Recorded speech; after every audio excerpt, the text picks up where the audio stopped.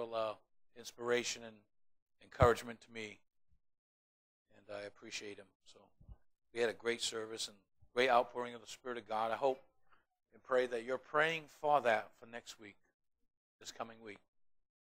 I haven't announced it yet, but I want to welcome Facebook, first of all. God bless you for joining us tonight. But Pastor Bob Layton's not feeling well. He's had a very, very severe sinus infection that he got over while he was in Israel 2 days before he left to come home.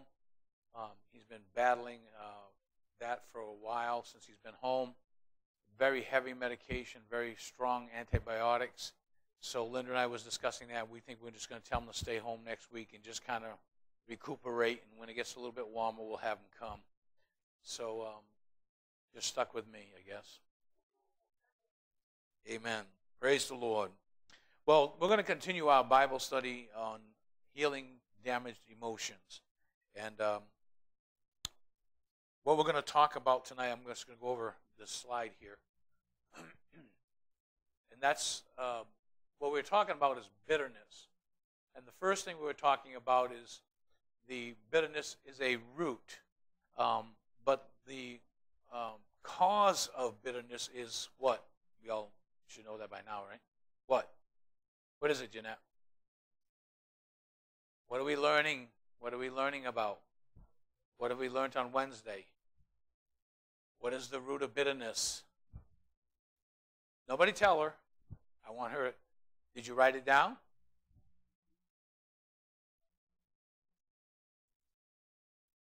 No, we didn't have that last week. No. We didn't have a week before either. It was a week before that. See, you got to get this, because if you don't get this, it's not going to be effective in your life. The root of bitterness is unforgiveness. We've been talking about that over and over again. It's unforgiveness. It begins with unforgiveness. Yep, you got it?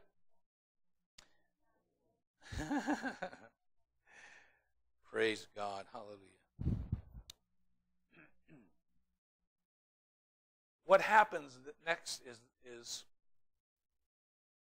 begins with unforgiveness, but it sends in spirits of resentment, then retaliation, then anger, then hatred, then violence, and then murder. If it's not dealt with.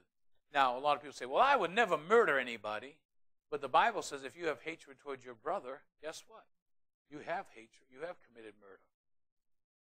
See, the outward commandments, or the 10 Commandments, have to do with outward action. But Jesus made it more personal when he brought it into the heart. And he said that if you even have hatred in your heart toward a brother, it's as if you committed murder. It's in the same penalty, by the way, too.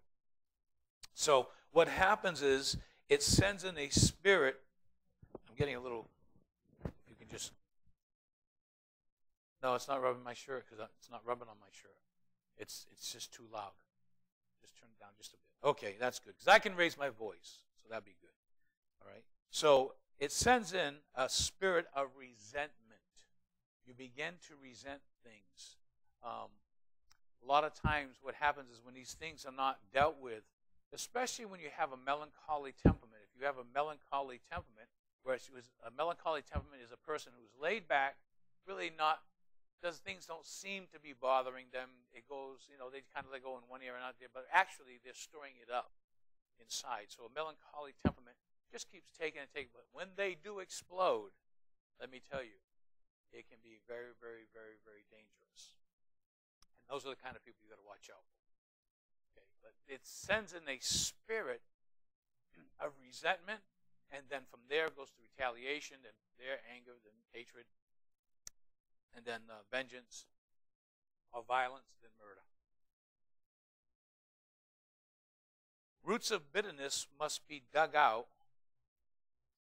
one memory at a time. It's not magic. It's not a magic wand. You just wave it over yourself and it's all set.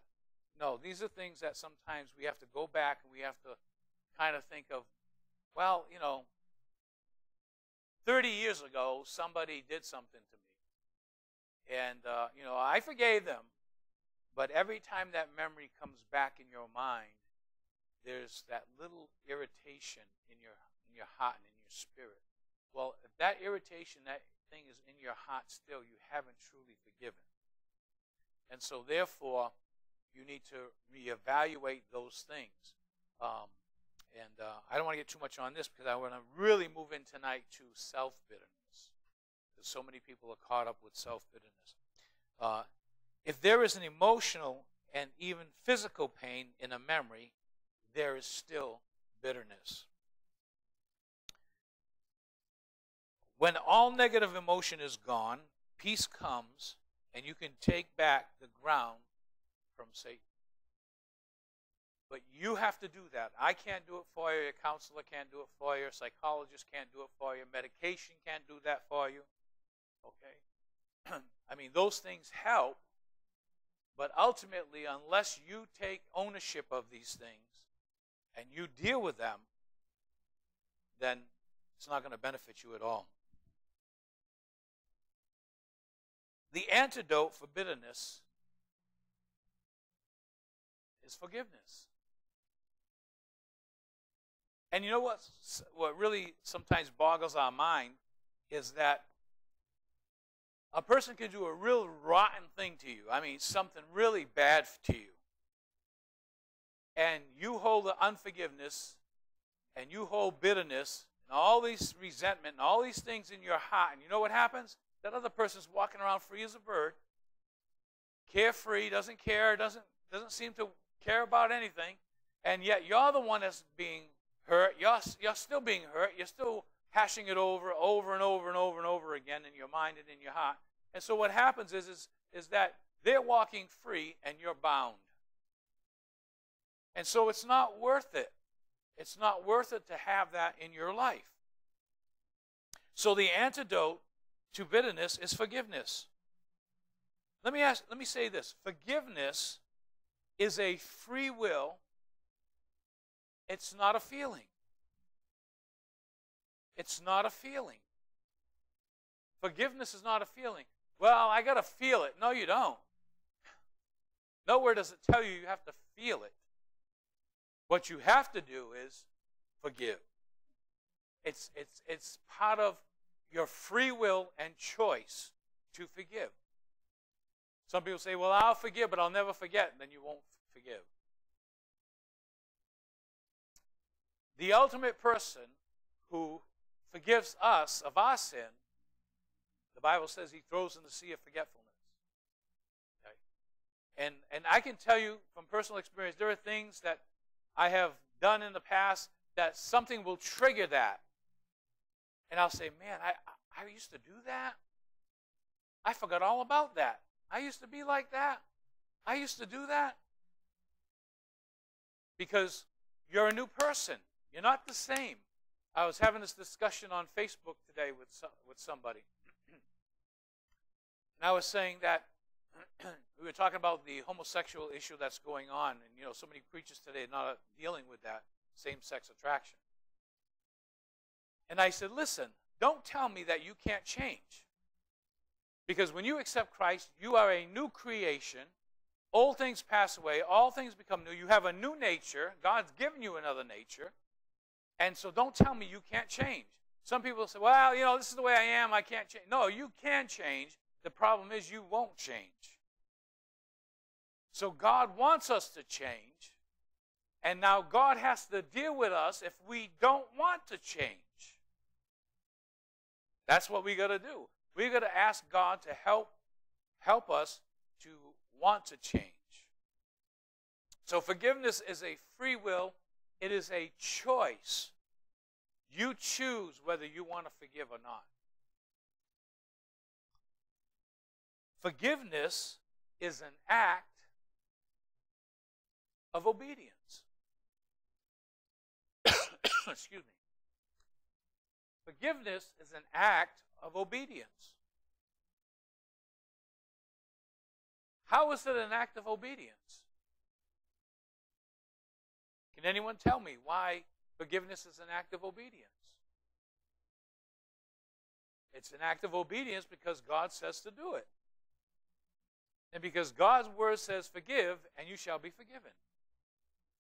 You know, I like that scripture in Ephesians. It says, be ye kind one to another, tenderhearted, forgiving one another. Forgiving one another, for even as God for Christ's sake hath forgiven you. So forgiveness is an act of obedience. Unforgiveness is an act of disobedience. This is going to come in very helpful when you start dealing with issues about loving yourself, forgiving yourself. Some people say, well, I could never forgive myself for what I've done. Let me tell you something. If you feel that way, then you're greater than who God is, because God said he forgives. And you set yourself up above God when you say, I will not forgive myself, or you have that act of disobedience of not forgiving yourself. We're going to get into that later on. Forgiveness sets you free, not the perpetrator.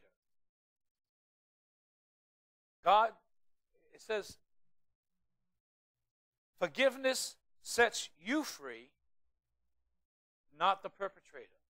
In other words, sometimes we think, well, if I forgive him, he's just going to go on his way and do his own thing. Yeah, well, guess what?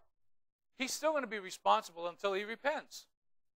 When he stands before God, God says, vengeance is mine. I will repay, says the Lord. That's a promise that God has. When you take vengeance away from yourself, when you deal with the bitterness that leads to that, and you deal with that, guess what? Now vengeance is God's. Now God can come and intervene, as long as you take your hands off of it. Amen? Forgiveness is to occur 70 times 7. In other words, continually as God forgives us. Wow. That's 490 times. Now, I always say this, 490 times, but if it's the same thing, then there's behavior that needs to be corrected. Forgiveness is our breastplate of righteousness that covers our past and our protection against further bitterness. So, getting free of bitterness. To get each memory, forgetting free of bitterness, go to each memory where there is pain. You can't see that? Oh, go back to the other slide then. That's all you have to tell me is go back. I'll give it to you. Okay? You can't see that? Okay, come sit over here. Come closer. That's why I wanted everybody to come closer, so that way you could see the slides, because that's a lot of information, and I can't. Oh, okay. Well, if you want, I can always have these printed out and give them to you if you miss them, but I don't want to make you lazy either. If you want to take notes, that's great. But if I wait for you all to carry all the notes, and guess what? I'm going to be here, just standing here, looking pretty on Facebook. Take pictures. I'll get you copies if you want copies. So getting free of bitterness, you go to each memory where there's pain. Forgive those who wounded you. Forgive them. Release them. You're releasing them from your judgment here, but you're not necessarily releasing them from judgment from God. Because you want to be free. Your heart wants to be clear. You want to grow in Christ. Take some water.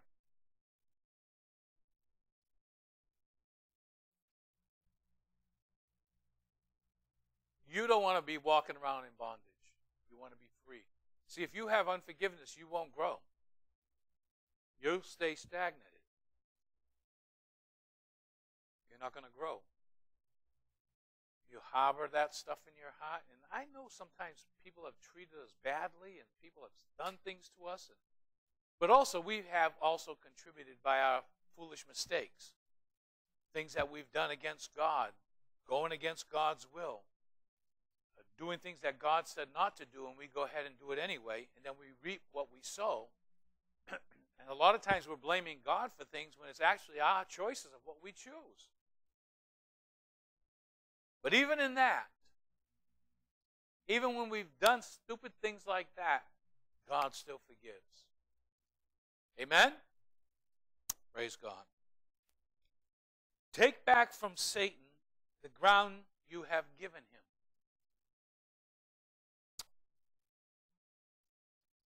Repent of any sinful response you made to them. Should have said that one first. Repent for any sinful response you made to them. Whatever that situation was, whatever sinful response. Now, I don't think anyone here would ever get so angry where you would cuss.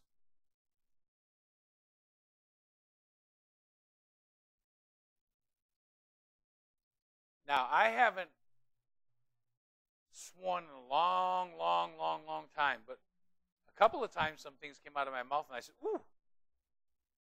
It just came out. I was like, God, I'm sorry, I didn't mean that. Huh? Yeah, sometimes you can even say it in your mind.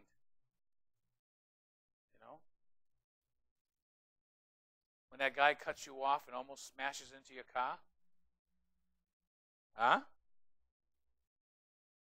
Take back from Satan the ground you have given him, because that's where he operates. Everything that is opposite of what God does, Satan does. God says to forgive, Satan says don't forgive, because in his knowledge that if he gets you to not forgive, he knows you're not going to grow, you're not going to have a relationship with God. He knows that. And so that's what he's trying to prevent. And he speaks to you and he tells you, don't forgive that. That's unforgivable. You can't forgive that person for what they've done. So take back the ground that the enemy has stolen through that unforgiveness. And you pray that prayer that way. Ask the Holy Spirit to heal your heart. Ask the Holy Spirit to heal your heart. Remember I was I was given a message on your heart and how the heart stores memories? A lot of times it's not just from your head, but it's from your heart. Those thoughts and intents of the heart. You need to forgive from the heart, the Bible says. Forgive your brother or sister from your heart. And I think that's a lot of times where people struggle, is they struggle because their mind, they think they're forgiving in their mind, but they're not forgiving from their heart. The thoughts that have been placed in your heart. And ask the Lord to tell you the truth about the situation. Ask the Lord to tell you, to show you the truth about the situation. Because sometimes it can be one way. How many of you have ever done this?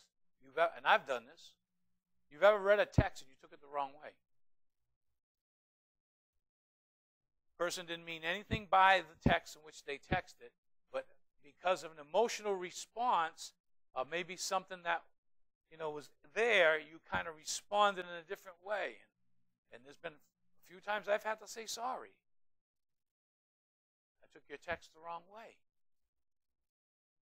But some people too, they say that they didn't mean it that way, but they really did.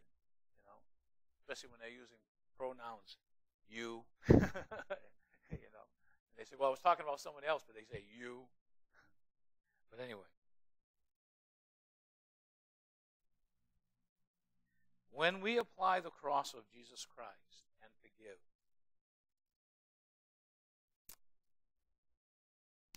wherever the pain is, and repent, wherever responsibility or conviction is, then the stress cycle is broken. Amen? When we apply the cross of Jesus Christ, and that's dying to self, forgiving is dying to self, because self wants to go and knock the block off. Okay? Self wants to go over there and give him a kick. Self wants to go over there and take vengeance. But when we apply the cross of Jesus Christ and forgive wherever pain is, and we repent wherever responsibility or conviction is, then the stress cycle is broken because the memory is not revisited, and therefore not relived rather.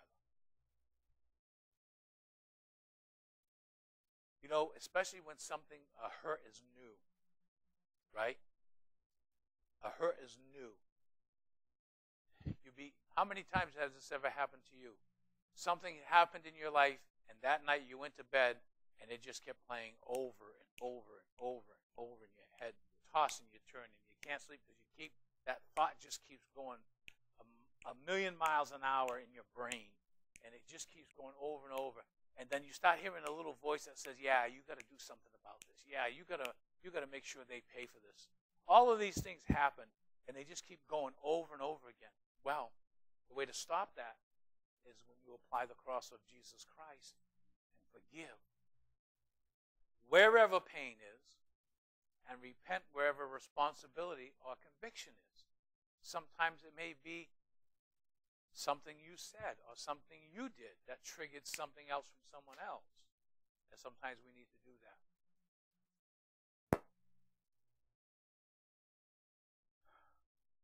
Homeostasis returns.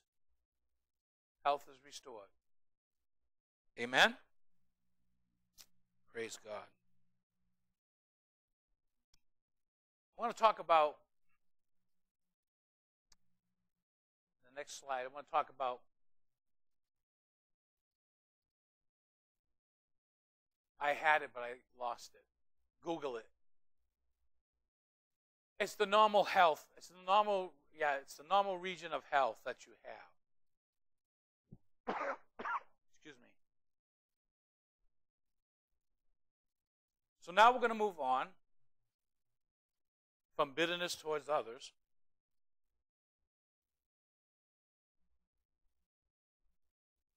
And what is bitterness? What's the root of bitterness? Okay, now you got it. Keep it there. So self-bitterness is what?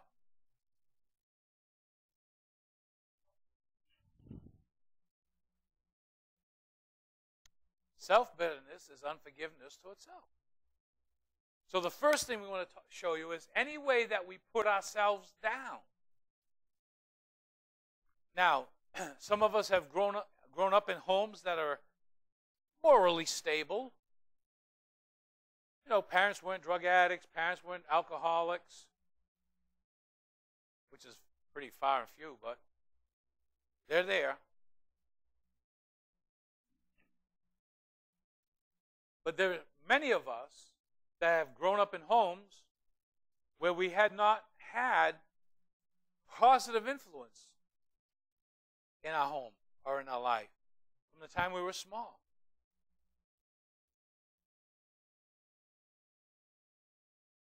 We put ourselves down because that's all you ever heard most of your life. What's the matter with you? Can't you do anything right? You're such a failure. I wish I never had you.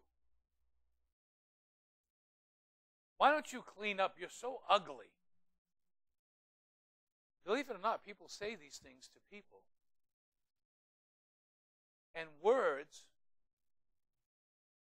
can be a healing, as the scripture says, to your bones. Or as the scripture says, life and death are in the power of the tongue.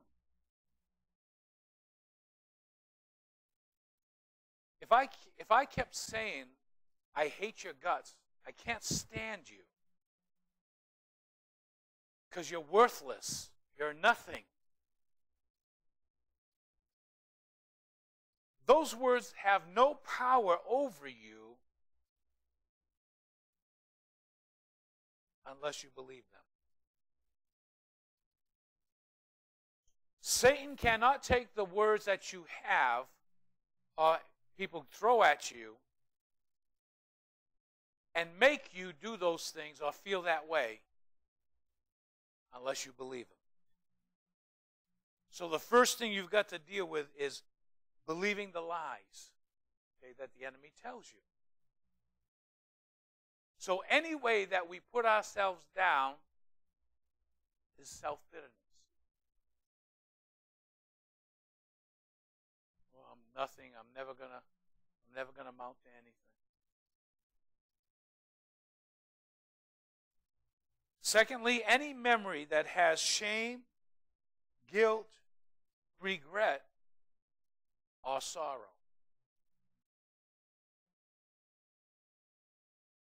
Remember what I said, that when God forgives, he throws it in the sea of his forgetfulness. I preached a message one time, scuba diving in God's sea of forgetfulness.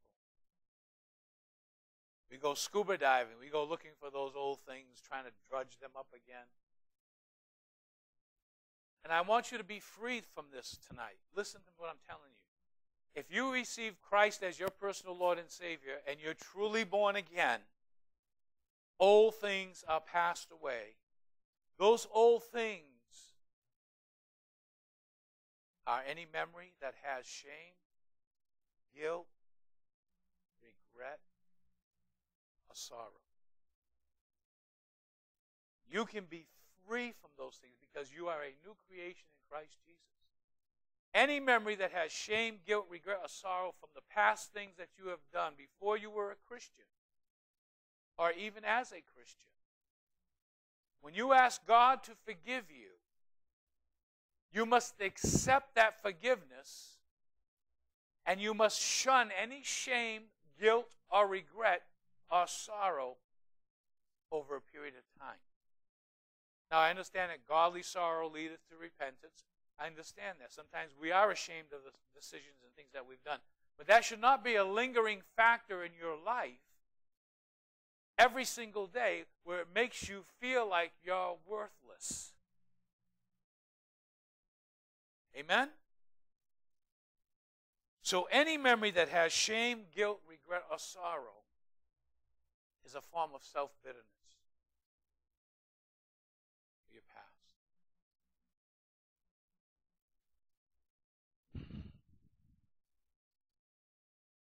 Anyway, number 3, any way that we curse ourselves and thereby curse God because we are created in his image. We accuse God of making junk. Hear me now. Any way that we curse ourselves. What's a curse?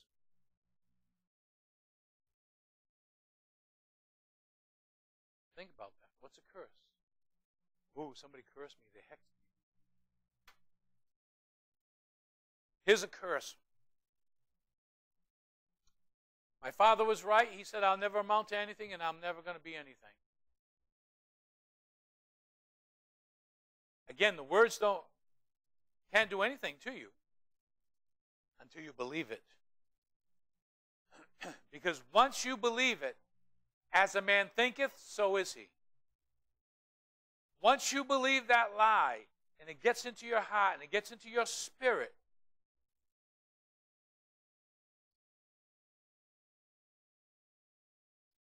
you begin to curse yourself. I'll never amount to anything. My father's an alcoholic. His father was an alcoholic. His father was an alcoholic. I'm going to be an alcoholic. They never got free from it. I'm never going to get free from it. You believe that lie, you're trapped. You're stuck. You will continue doing those things and becoming those things that God had no intention of you becoming. Because the Bible says, he that hath begun a good work in you shall complete it. God is not in the business of unfinished business. God's word says if he's begun the work, he'll finish it. But he needs cooperation. He needs you and I to say, yes, Lord. Come on, start digging. Do some cultivating. Do some removal of some things. Dig deep.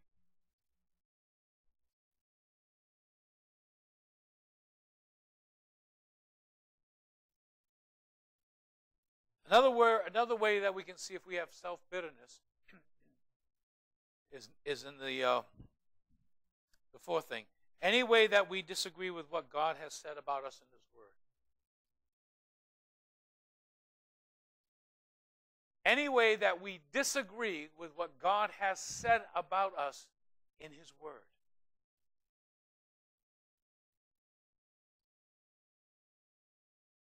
Remember I told you, I think it was a few weeks ago, I told you about if you want to change your future, you have to change your change your information base, which will change your operation base, which will give you a different result.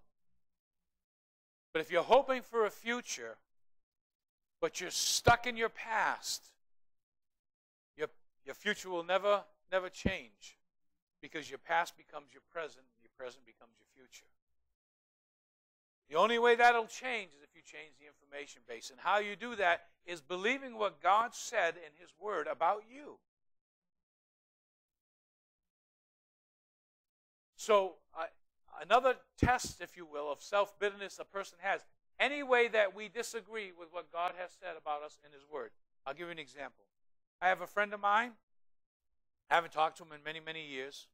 His choice, not mine. Excuse me. Christian for many years, over 30 years. Okay? Graduate of Bible school.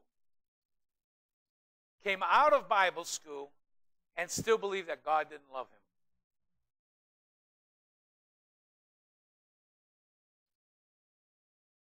Just couldn't wrap around how God could love him. He disagreed with what God says in his word. God's word says, I love you with an everlasting love. Accepting what God says and not coming in disagreement with what he says is to remove any self-bitterness that you might have against yourself. How could God ever love somebody like me? You're actually railing against God. Because God made you. Let's give an example of what God said. God said this. Give me a click. Yes? Okay.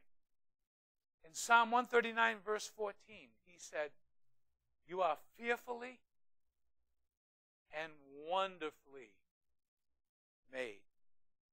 Yeah, but Pastor, you don't know I've gained 40 pounds. And that's not what he's talking about. He's talking about the inner person. You're fearfully and wonderfully made. How many believe that? How many actually believe that?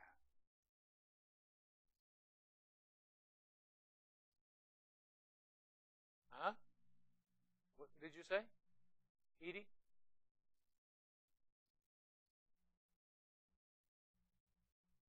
No.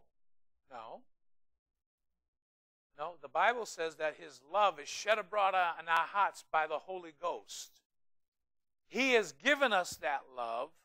He has given us that acceptance. He says that you are accepted in the beloved. It's a challenge, but we have to believe God's word. It's in your belief. It's not in, well, we can't understand. No, it's not in understanding, sister. It's in believing what God said. God said those things.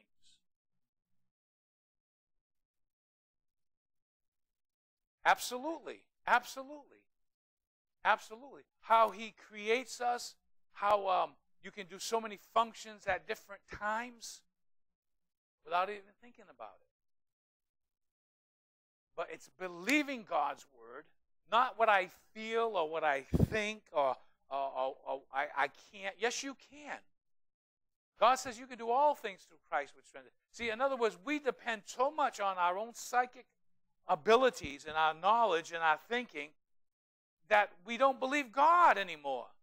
That's why America doesn't see miracles anymore. They don't believe God anymore. They'd rather go to a psychiatrist. They'd rather go to a psychologist. They'd rather take pills. I mean, I've heard people go up in a healing line, okay, for healing, and they get to the point, and the preacher asked them, do you want to be healed? And they said, oh, be healed? He says, yeah, you want to get prayed for? He goes, yeah, I want to be healed. When you get healed, are you on disability? Yes. Well, when you get healed, are you going to turn your check in? Oh, no, forget it. And they turn around and walk away. People don't believe God anymore. They really don't. They think they believe God. But God's word tells us who we are. We're nothing in and of ourselves. We understand that. We understand that in this flesh dwells no good thing. How many believe that? I believe that. Even me, apart from Christ, even the good that I have in me as a non-believer is still evil. I hear this all the time. Oh, he's not saved, but that's a good person. No, he's not. The Bible says there's none good. No, not one. And why isn't there good any good? Somebody tell me that. Why is there good not any good? Because it comes from the same tree of the knowledge of good and evil. It's still from the fallen nature. The Bible says that the flesh cannot please God. See, we don't believe that. We talk about these scriptures, but we don't believe them. You are fearfully and wonderfully made. You have to believe God, and that's how he looks at you and I.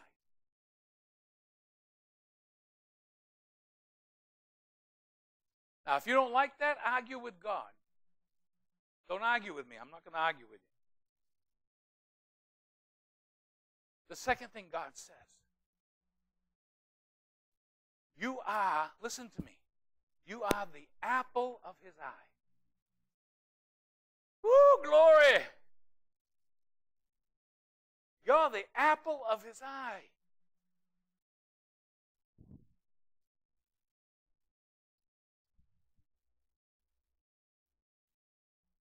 That's special. You are the apple of his eye. Isn't that awesome, Grandma?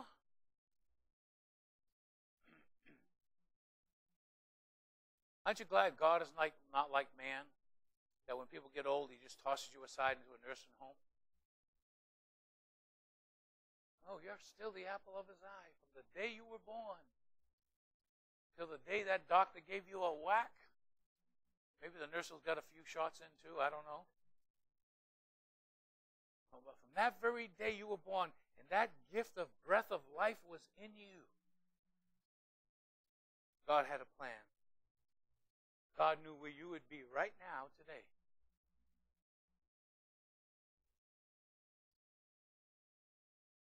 Because you're the apple of his eye. The third thing he says, he's engraved you on his palm.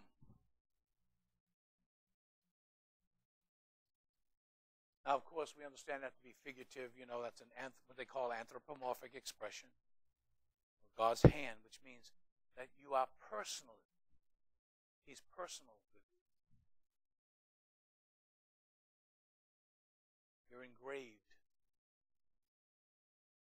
in his being. He's created you. He is the creator. He has a deep, deep affection and love for you. If he didn't, why would he send his son to die for you? Think about that. If God didn't love you, why would he send his son to die for you?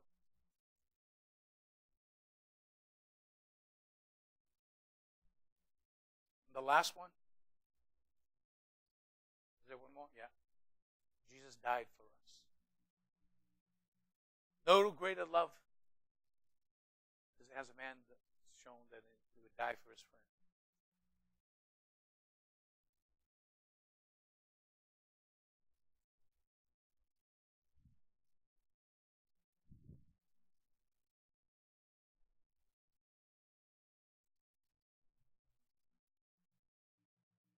We've been created in his image.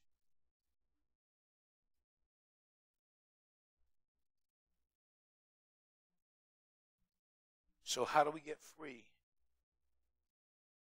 How do we get free of self-bitterness? First and foremost, make a list of all the bitterness that you have against yourself, all the regrets. Remember I told you it's one by one. It's not a blanket thing. But one by one, write them down. Some of your regrets, some of the mistakes, some of the things that you've done that you're reaping from it now. It has stunted your growth emotionally.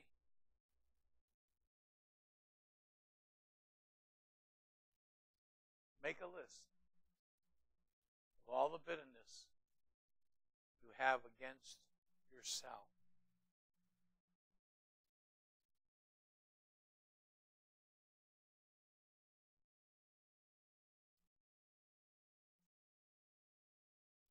And the first thing you do is confess and repent before God for believing the lies of the devil about yourself. Confess and repent before God for believing the lies of the devil.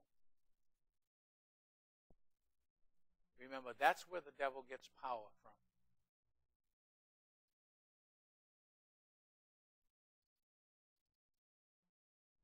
When you believe his lies.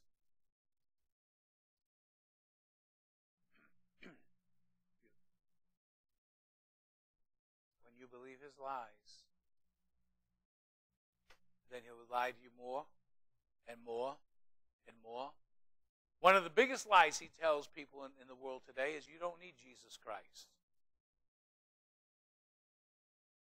In fact, if you look at the philosophy, if you look at the psychology of the devil, he uses reverse psychology.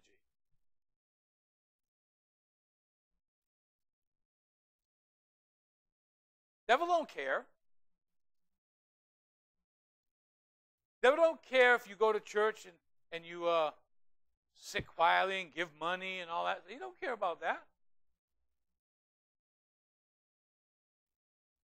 He doesn't care if you hear the word preached. The only thing he cares about is if you believe it. If he can get you into a religion to make you feel good, and can I tell you that's what a lot of the church today is going down that road? The feel-good church. Comfortable church. One that's not preaching the truth. One that's preaching the gospel of accommodation. Gospel accommodates your lifestyle. You don't have to change. You can stay the same, and God still will keep you and love you. And that's what the devil does. He lies to people. He's a liar, been a father of lies from the beginning. But oh, how he philosophizes that, and oh, how he comes with his psychology and trying to convince you that the way of Christ and the way of Christianity is not the right way, it's the wrong way. Oh, I don't need Jesus. Excuse me. When God's word says you need him. If it wasn't for his breath in your body, you wouldn't be alive.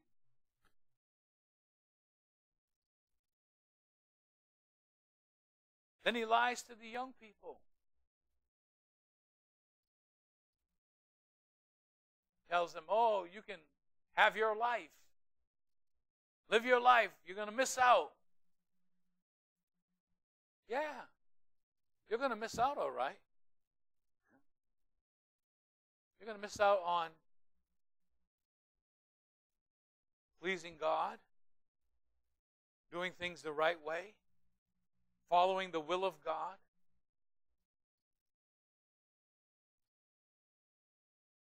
And all the gifts that God has for you, for your life to have meaning. For life to have meaning doesn't mean you own boats and cars and travel and have success and be a star so people look at you and you're in admiration of who you are. That's not success. Success is pleasing God. Knowing that when you lay your head down on the pillow every night, that you're in right relationship with God and that He loves you and you love Him. There's no greater joy and peace to know that your life is counting for something when you, especially as a preacher, you're preaching God's truth, and no matter how many times you preach it, somehow, some way, someone listening to you, it's helping to change their life to know God better. That's the purpose of preaching. To bring instruction, correction, and righteousness and all these other things. So confess and repent before God for believing the lies of the devil. Next, take back from Satan the ground you've given him. You know, we used to sing that song, well, I went to the enemy's camp, and I took back what he stole from me. He didn't steal it. You gave it to him. You surrendered it to him. I should say that's a better word. You surrendered it to him. Devil can't, it's not like Flip Wilson. No, the devil made me do it. Devil can't make you do anything. Unless, if he can make you do anything, then you're possessed. You have no free will of your own. That's what it means to be possessed. He owns your will. Take back from Satan the ground you have given him. And I'm talking about in the areas of self-bitterness.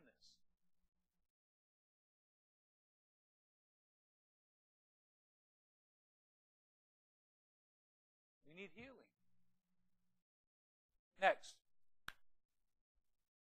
ask the Holy Spirit to heal your heart. Ask the Holy Spirit to heal your heart.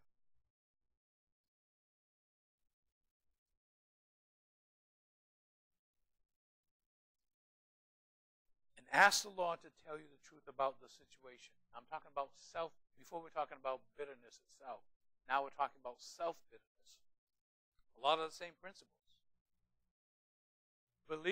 Ask the Lord to tell you the truth about the situation. Believing the lies of the devil is calling God a liar.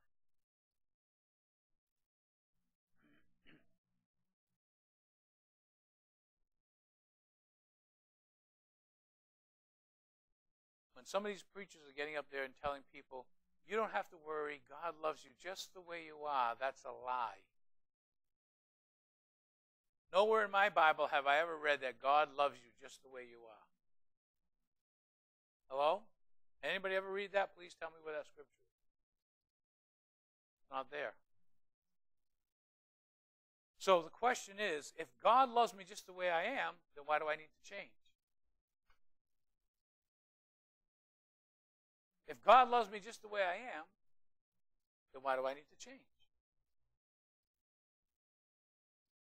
God loves you because you're His creation. He's created you. But why would He tell us to change? Why would He tell us to put on the new man and put off the old man? Why would He tell us that? If He was satisfied with who we are. That's why I don't understand some of these preachers. They say, some of these teachers and stuff, they get on TV and they say, oh, this hyper grace stuff and all that stuff. They just tell you, oh, all your sin is covered. Don't worry about it. You don't need to confess your sin anymore. Do you understand that's going around now? There are teachers on television teaching that you don't need to confess your sin anymore because grace covers it all. They're the hyper-grace teachers. Yeah, grace covers it all. You don't need to confess your sins anymore. Now, who instituted that teaching? The doctrine of a devil. My Bible tells me, confess your sin one to another so that you may be healed. If we confess our sins, He's faithful and just to forgive us of our sins and to cleanse us from all unrighteousness. I don't care if it's Andrew Womack or if it's Joseph Prince or some of the other ones that are starting to fall into that category. They're liars.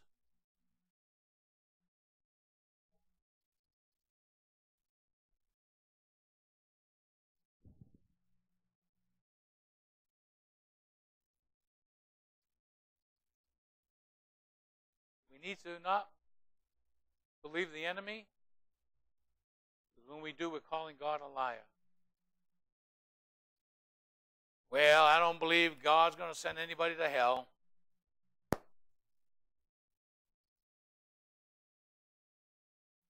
Does anyone believe here God will send somebody to hell? How many believe God can send somebody to hell? One person. Shame on you. You all should know your Bible more than that. Over the years, you heard us say, God doesn't send anybody to hell, you send yourself. Where's that in the Bible? Didn't Jesus say, don't fear the one that can kill the body, but fear the one that can cast both body and soul into hell? Well, who's the one that casts the body and the soul into hell? The judge. We don't know our Bibles. Don't believe the lie of the enemy. Oh, Pastor, that's the way I've always been, I always will be. Well, that's sad. You don't understand my culture. Yes, I do. The culture has nothing to do with the new nature. Hello? If you're a Christian, you have a new nature. You can keep some of your culture and your practice, but if your culture makes the Word of God of none effect, it's tradition. Amen.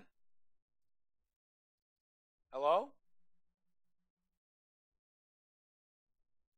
Well, next week we're going to get into jealousy and envy. That'll be the next topic. It's already 8:15. So what I'm going to do is I'm going to stop here. We won't get into jealousy and envy because that'll be a whole nother thing. But do you have any questions? Let me just sign off with Facebook. God bless you. Thank you for tuning in. I've been praying about this. I want you to pray about it too, about doing maybe a 20-minute, half an hour program on Facebook, one-on-one like Brother David does, just to reach out to the community and stuff like that. I'm thinking about doing that. Pray for me for God's wisdom on that, whether I should or not. Anyway, God bless you on Facebook. Any questions?